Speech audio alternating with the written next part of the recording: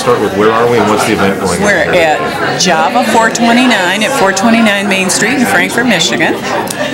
And we have a very active art group. Art Colony, Crystal Lake Art Group is just, they always have something going. My name is Yvonne and his is Tom. We've been Meetises for 50 years. We celebrated our 50th wedding anniversary this last year. And we're both retired. We decided to take over this business, and it was a risk, you know, to open it up in the wintertime, but with these folks here, and several of them, I shouldn't probably mention some of their names, I guess, but they've come in here in droves this last 4 days that they've had, and it's just wonderful. And the people just keep coming back. They were here the next day after they came through. Then they discovered we are here, and it's like a great big family here. They just all show up and they know each other, and if they don't, they'd walk over and sit at the same table, and then they do know each other. Just love the family atmosphere, and we're especially fond of the arts. We have one couple who are so instrumental in the success of this business, and it's Wes and Sharon Blizzard. He took this on as his own. He's our art director. You know, why did you decide to put together the show here? Well, in the wintertime, it's kind of slow around Frankfort, and we thought this would be a good way to kind of highlight the art people and bring people in to kind of have a good time and talk and enjoy and look at the art. What artists do you have here today?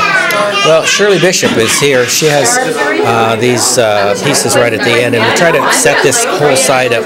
It's kind of, I don't want to say like more light, feminine, the feel, and then we have the cake toppers from Marcy Grunzen from Benzonia, and Susan Burks has a nice piece here. Oh, and these are the pieces over here. The whimsical pieces are Christy Tulls. I think they're quite nice. Great space for doing this, for sure. And this art show is to help benefit the Crystal Lake Art Center as well. Absolutely, yes, it's a fundraiser for them, and they will be having more fundraisers here. All right, when they come in, they're sitting at the table, they pay $10, and they give them 2 little tickets along with the $10. With the tickets, they can buy up to $5 on these tickets as part of our donation. Pastries. And pastries, they have the scones, and they have the muffins, and they have the homemade cakes, and all these different pastries that we make. Do you have any other plans other than art-related things to bring people in over the winter? Oh, yes. We have lots of plans. We have game night once a month. We have a theme for the food. We put on food, and we charge one price for the food. They know that when they come in, they can get a dinner for $10 or $15, depending on what they want. We go anywhere from Mexican. We usually go like from country to country. And sometimes it's Italian. We've had a Greek night.